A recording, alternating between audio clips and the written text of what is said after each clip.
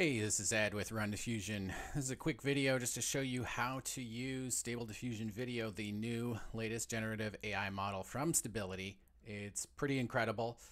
So to start off with, I have booted a server here in beta mode. So change the software to beta. That's our latest release track, and will enable you to get the latest features. These things are tested before they're pushed into the current release.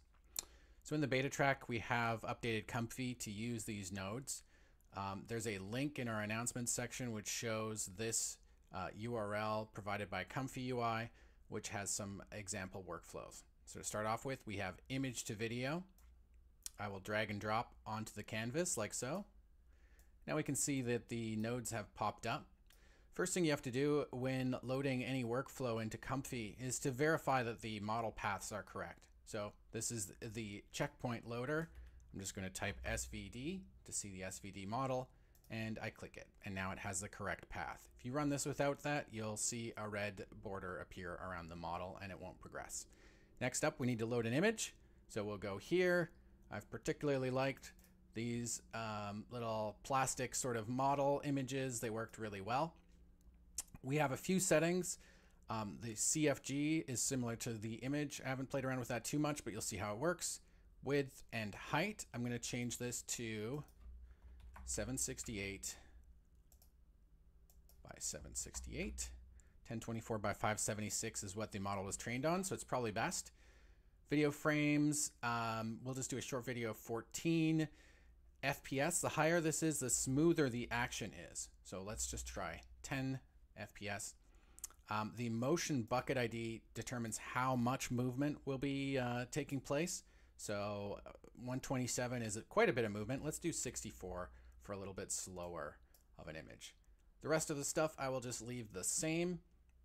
This is a WebP creator, but you can also, if you prefer, load up the Animate Diff Combine module, which enables you to do MP4 or GIF, and it uses the exact same way to save. Hit Q, and we'll see that the green box starts to work on the image. What I found is realistic photos tend to work best. We can just go through a few quick examples. Here's an example of the video. Here's a realistic one that was generated with the RunDiffusion model.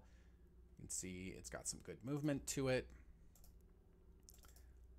Here's another one zooming along. Again, a realistic photo doing quite well. Animation and illustration tends to work, but it has some interesting effects. I'll just show you an example. Yeah, interesting, but still needs some work. And I think fine tuning will really fix that. Again, realism seems to work quite well. As you can see here. Here's an earlier example. Again, fantastic, just fidelity, movement, no need for rigging, just very quickly on a nice little loop. Excellent, excellent response to the realism here.